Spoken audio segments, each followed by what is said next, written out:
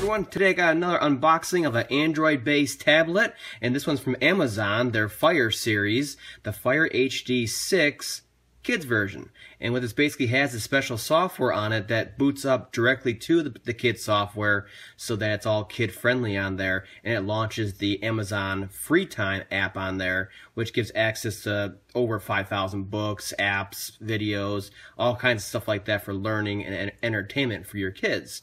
Plus it has the foam bumper on the outside, so if the kids drop it or whatever, it should be safe. Plus there's a 2-year warranty on these for drops and spills and all that, included right into the base price from Amazon. So basically it's a Fire HD 6 that's made just for kids.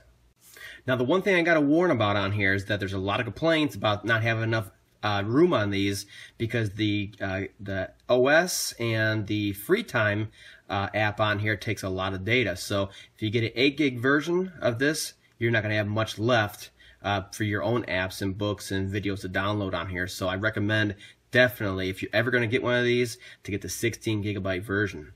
Now this has all the usual bells and whistles, gyroscopes, accelerometers, built-in speakers, headphone jacks, all that stuff. It's got a really nice screen. Anything nowadays that has, any tablet nowadays that has a really nice screen on them, that has a high DPI count on there. But this one, as you can see on here, it's just made. I mean, you have parental controls, everything just built right into it. So it's really nice that you can just hand it to your kid and he can entertain himself or learn and not have to worry about anything, you know, purchasing anything or otherwise. So we're going to get to the unboxing on here, and I'm sure there'll be a lot of videos in the future, the pros and cons of this as time goes on.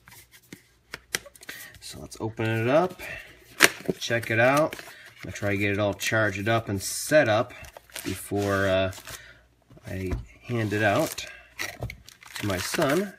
So the bumper comes separately, and there was some complaints about this just being a foam bumper. Well, that's what it says in the description, so yes, it's a foam bumper. So let's see how sturdy it feels. I mean, it's like a rubberized foam core bumper. So, yeah, it feels good to me. It's not too bulky. I was worried about being too bulky on the edges and being hard to hold and all that.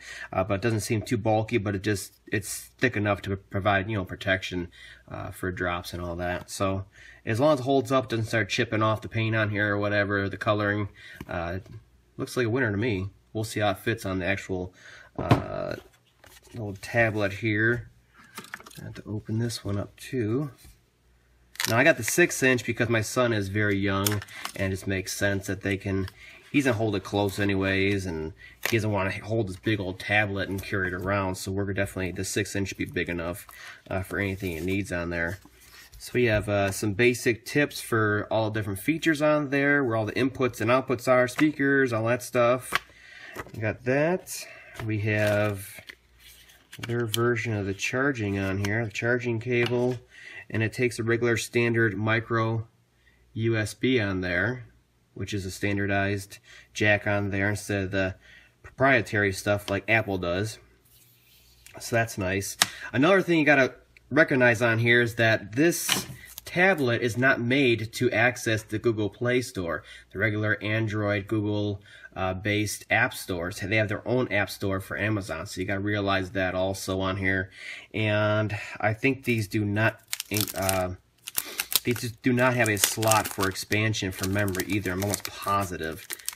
Hence all the complaints about that internal 8 gigs. But this one shouldn't be a problem being 16. It should be plenty. What else they give you in here real quick before we get too far? Okay, so here's the actual wall adapter. Real simple, little square, pops out, folds up for storage and all that. I don't see no headphones yet. I guess they figure you buy some extra headphones from Amazon or otherwise. So that does not come in. This is a charging cable and jack on there.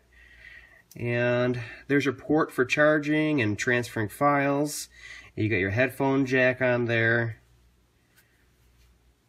Your speakers.